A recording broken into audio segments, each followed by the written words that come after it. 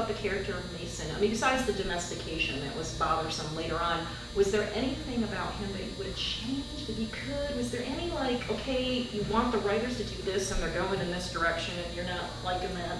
Well, I was sort of fought the marriage stuff, the resolution stuff, because I always feel like it's death when they finally put characters together, you know. And then when Nancy and I sort of became at odds, I was fighting that whole storyline.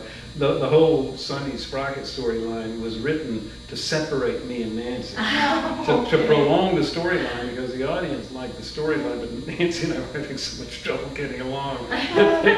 They put me in a different character for a while to separate the two, characters.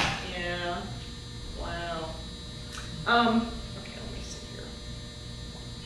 What about, are you looking to do any more TV?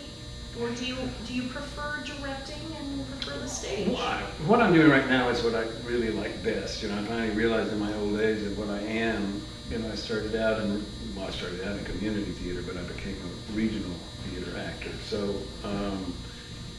once I had, you know, sort of provided for my future with television, I came to grips with the fact that I'm really a regional theater guy. I'd rather work in a company with either as an actor or director with actors that I respect, and, you know, do plays that keep the local audience, you know, informed and entertained and enlightened, or whatever else, those magical things you can do with theater. You know?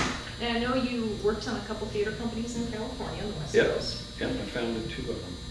Okay. One is still in existence. One of them, without me there, was not viable.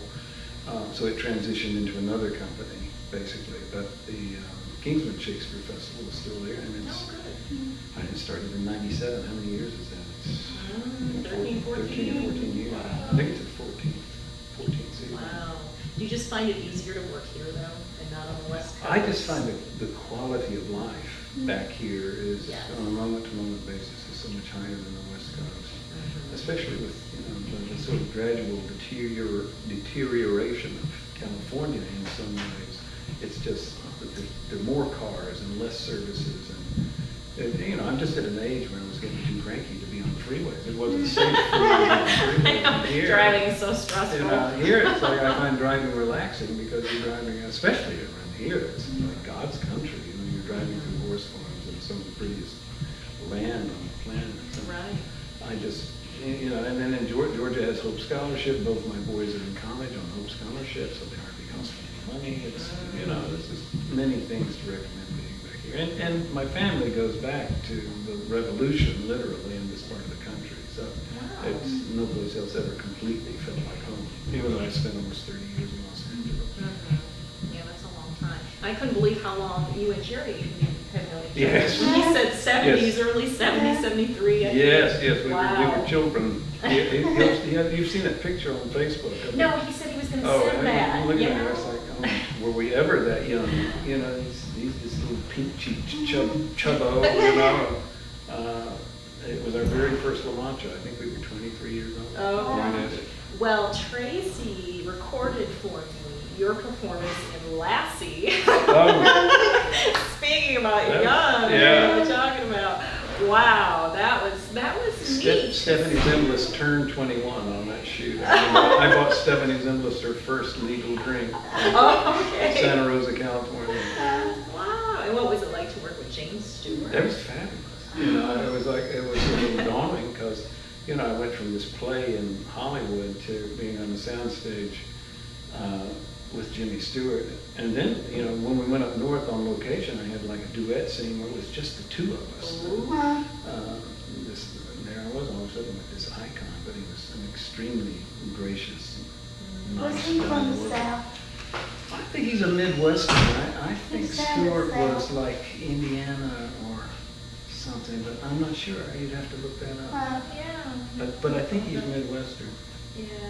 Wow. And you got to play a little bit of the hero in that, if I remember Yes, right? yes, I got to prove that Lassie did in fact belong to Jimmy Stewart's grandson and not to the evil Pernell Rogers. Right, oh my gosh, and I could not believe Pernell Rogers. I loved him, and I guess it was Gunsmoke, wasn't it, that he was, or no, Bonanza. Bonanza, yeah. Bonanza, yes. Yeah, he was another icon, and he's from Trapper John. He came up to me the first day we were on set and said, "I hear you're from Georgia." I said, "Yeah, why?" He said, "Boy, I'm from Waycross, you know, kind of the other end of the state." Which I had no idea he was a Georgia boy. Nice man. So any inkling of what we're going to see next year in the Tennessee Shakespeare Festival? Very likely, I'm burning through the comedies a bit quickly, so I think I'm gonna do a Macbeth next year. Is it going to be a one-play summer again? I'm not sure. It sort of depends on fundraising. Let me get my purse. Yeah. Break out your purses. Hit the donate button. Yeah. Okay. And are you going to be in it? What part would you play in Macbeth?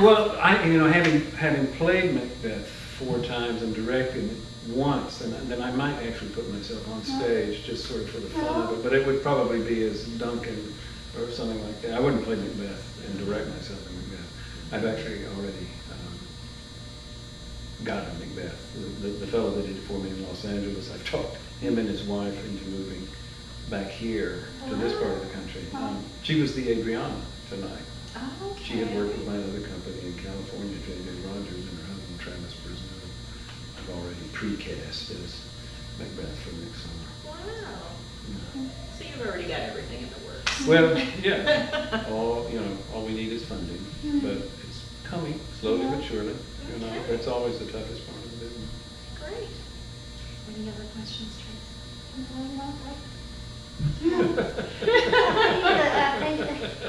Put her on the spot. I'm not going to crop you out, so don't even ask.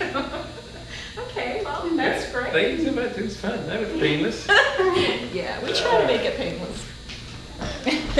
Oh, me. Let me So you turn got off my the text, record. Michael.